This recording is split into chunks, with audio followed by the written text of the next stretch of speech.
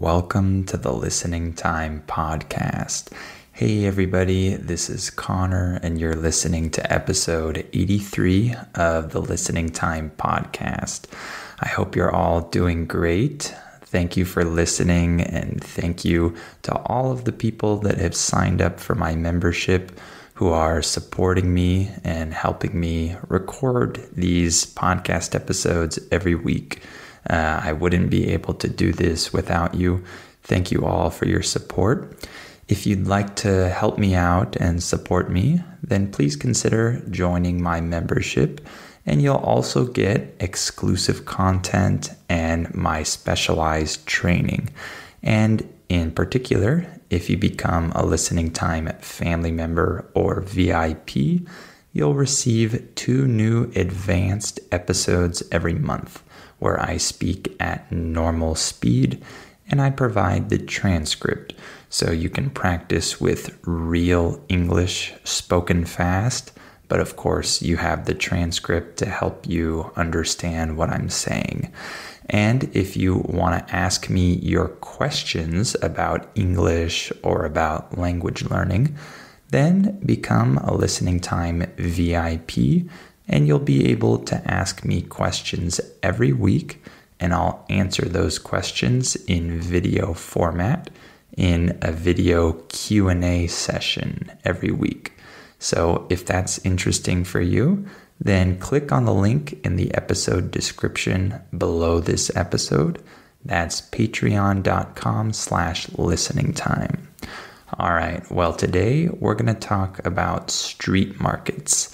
So this will be a fun topic because a lot of people like going to street markets, and in different countries, there are different types of street markets. So I want to talk about a few different types of street markets in different countries. I think that'll be a good topic to talk about today. Remember that you have the transcript for this episode. That's in the episode description below the episode.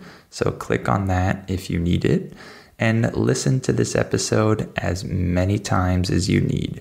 Your goal should be to eventually understand everything that I'm saying without using the transcript. And if you like this podcast, please give it a 5-star rating and share it with anyone else who might find it useful, any friends or family members who are learning English and could benefit from this podcast. All right, let's get started. Are your ears ready? You know what time it is. It's listening time. Okay, so let's talk about street markets. Street markets are markets that happen in the street usually, or they might happen in a parking lot or something like that, maybe by a shopping mall in different areas, but they happen outside and they're usually just temporary. So people have to put up these stalls or stands or booths. We have different words for these things. These are these little kind of like tents where people set up their tables and products. We can usually call these stands, like I bought tacos from that stand, for example. So people have to set up these stands whenever these markets happen. And then when the market is over, when the time ends, they have to take down these stands.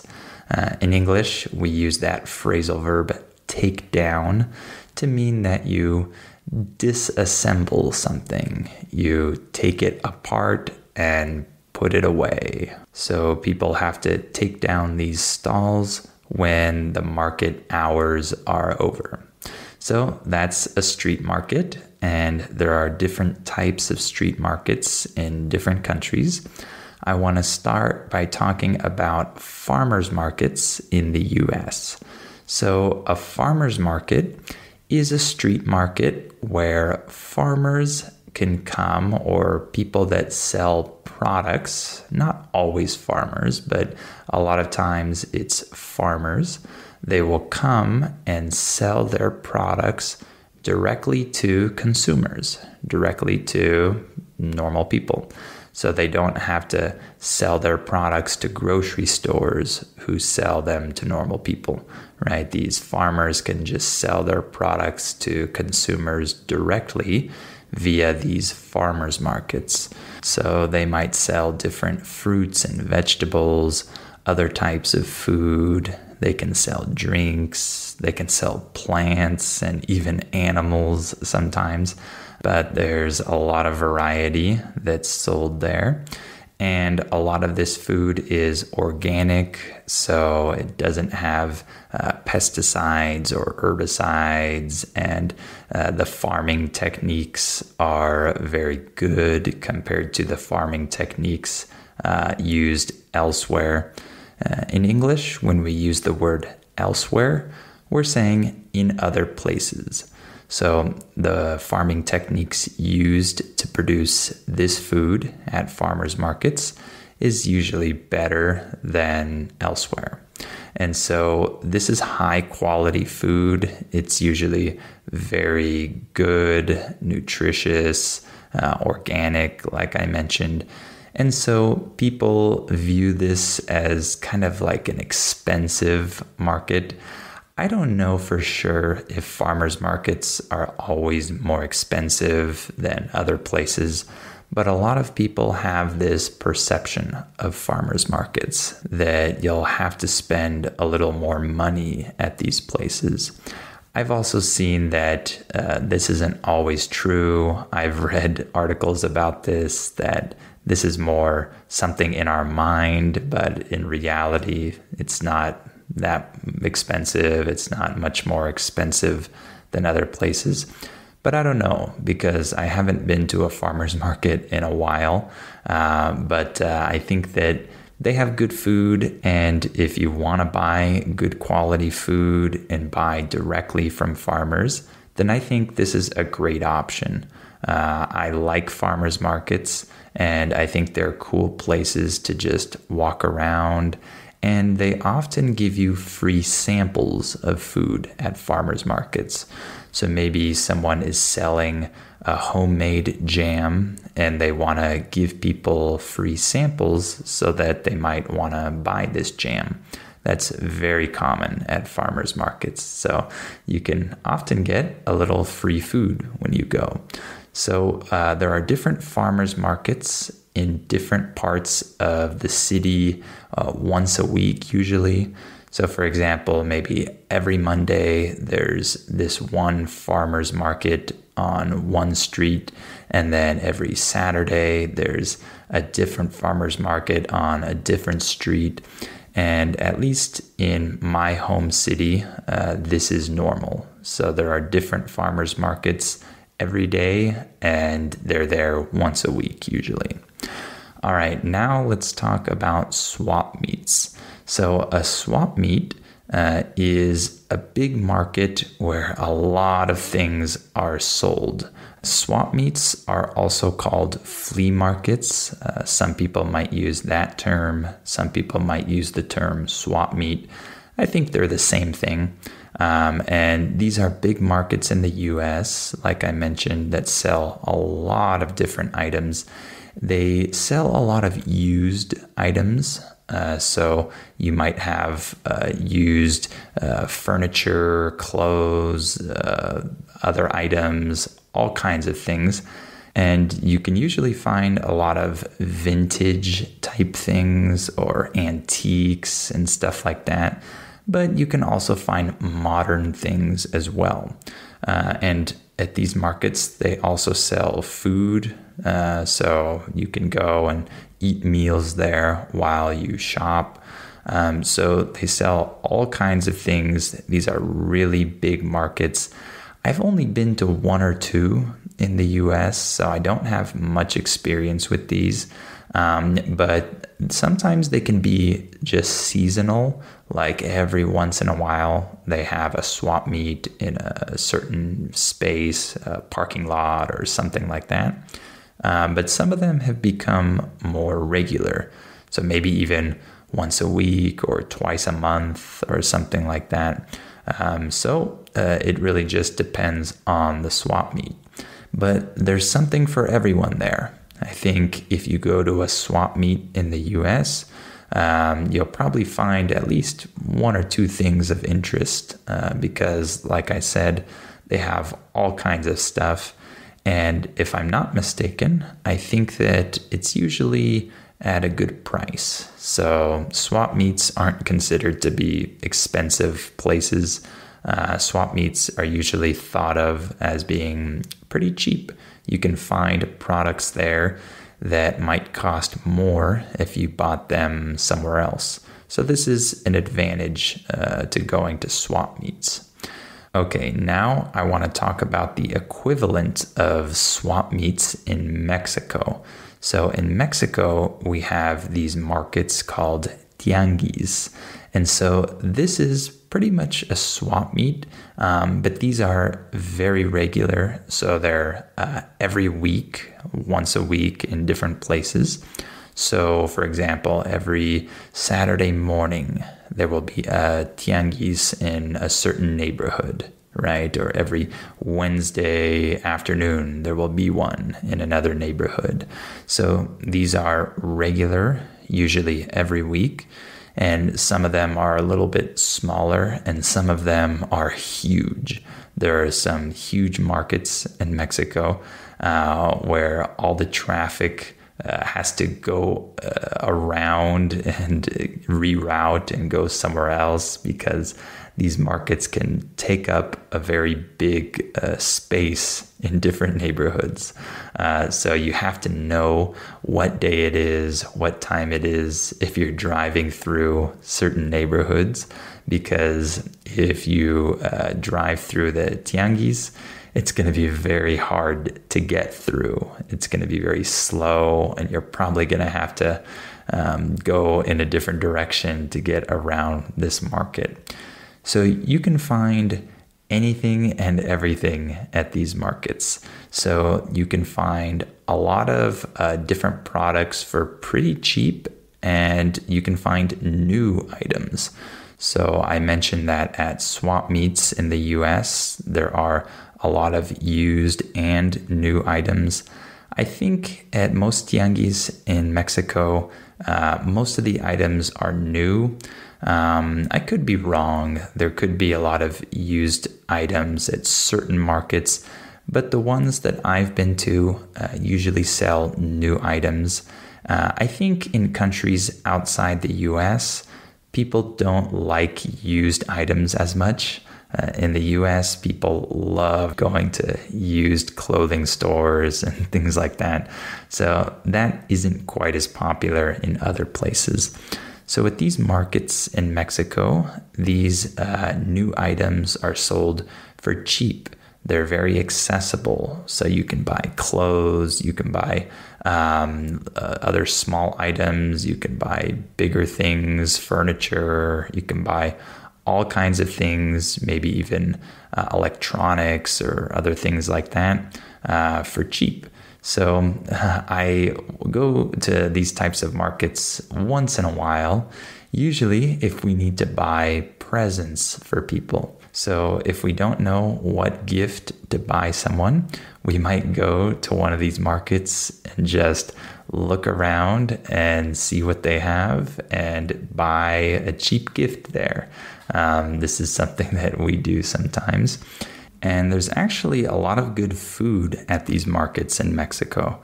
So you can often find very good tacos or very good seasonal fruit and things like that.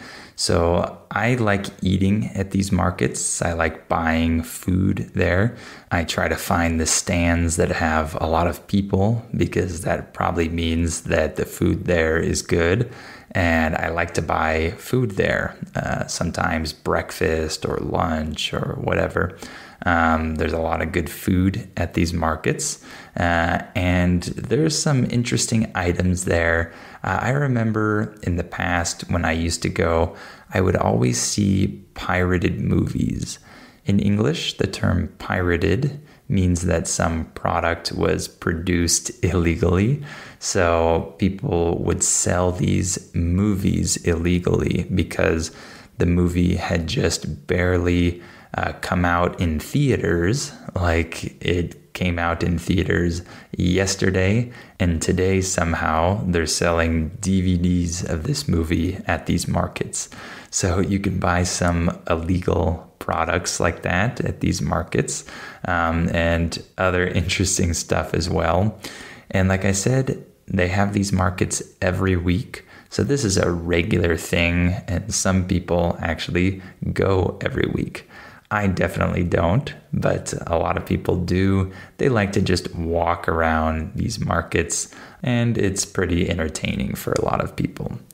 And there's another type of market that I've started to see a lot more of in Mexico, but this is specifically in neighborhoods like mine that are pretty hip and cool, we would say.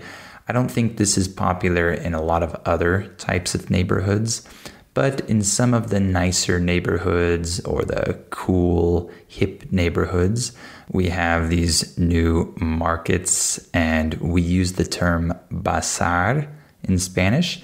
In English, we have this word bazaar, actually.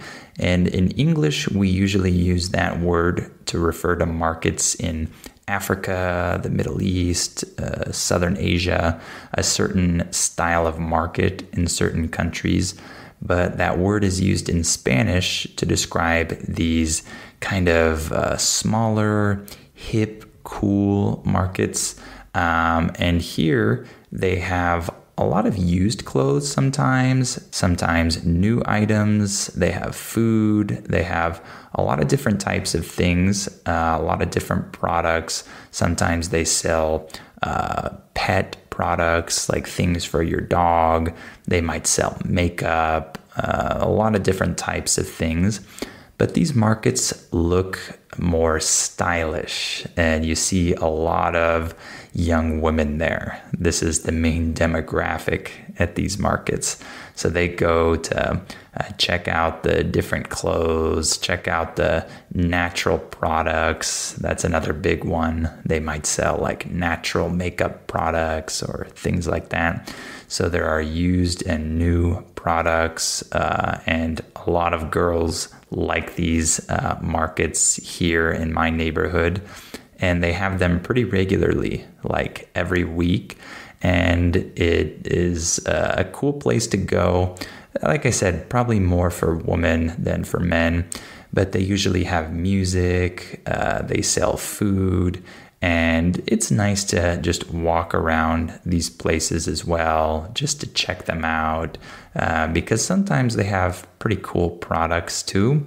I usually don't spend much time here, but my wife does. She likes to go to these markets, even if she's not gonna buy anything. She still likes to go check out, what products they're selling. So it's something that's trendy now. In English, when we use the word trendy, we're talking about something that is in style, something that is cool at the moment. So these small markets are trendy in certain neighborhoods in Mexico. And so these have become a more popular thing. And I see new ones like every few months. They seem to open up a new one and try to get another regular bazar started. So this is becoming very trendy here. And I'm sure that this trend is here to stay. And I want to talk about one other type of market, Christmas markets. So these are famous in Europe, particularly Western Europe. There are Christmas markets in different cities, and these have a very cool atmosphere. A lot of people like going to these.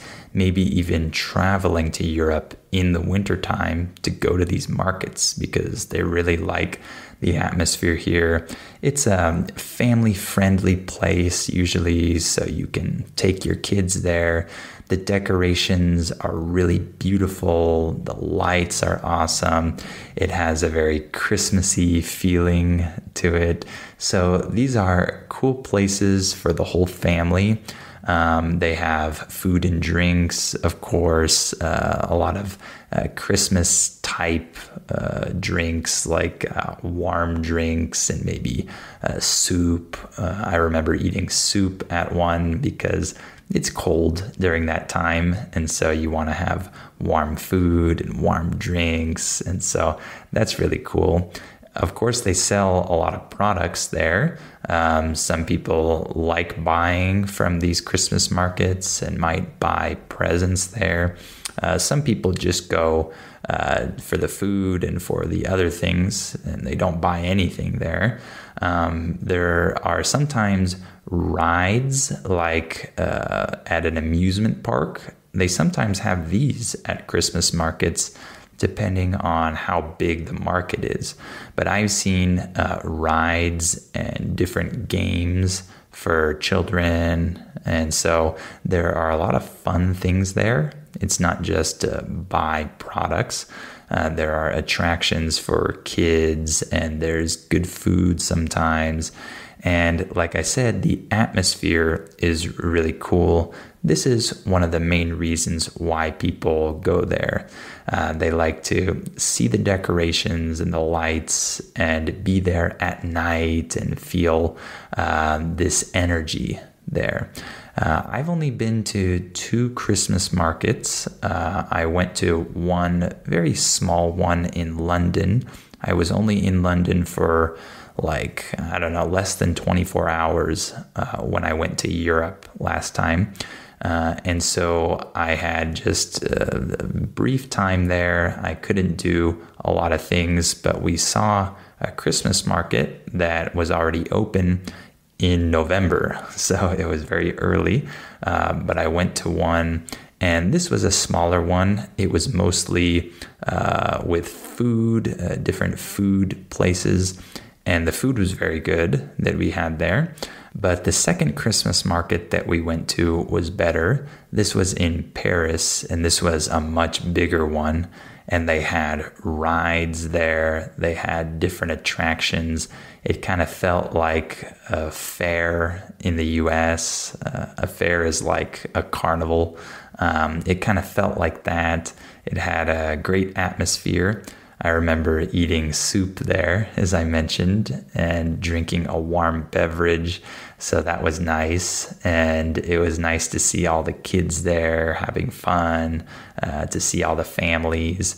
And of course, there were a lot of tourists because it was in Paris. So a lot of people were there. And that was a cool thing. But Christmas markets are places that draw a lot of attention. A lot of people really like them, and they're only there for that season. So they're kind of unique in that regard because you can't go to a Christmas market in June, for example. So I think when something is rarer, a lot of people really want to go, right? Because it's not always there. So Christmas markets are very cool places to go to in Europe. All right, why don't we stop there for today? I hope this episode was interesting for you, and I hope it was good practice for your listening. Remember that if you want to reach an advanced level, if you want to start practicing with fast English, then sign up to become a Listening Time family member or VIP, and you'll receive 2 new advanced episodes every month. I speak fast and I provide the transcript. And if you want to ask me questions regarding English or language learning, then become a Listening Time VIP, and you can ask me questions every week, and I'll answer them in a video Q&A session every week. And remember that you have the transcript for this episode in the episode description, so go down and click on that if you need it. And if you like this podcast, please give it a 5-star rating and share it with anyone else who might find it useful. All right, thank you for listening to this episode, and I'll talk to you on the next episode of Listening Time.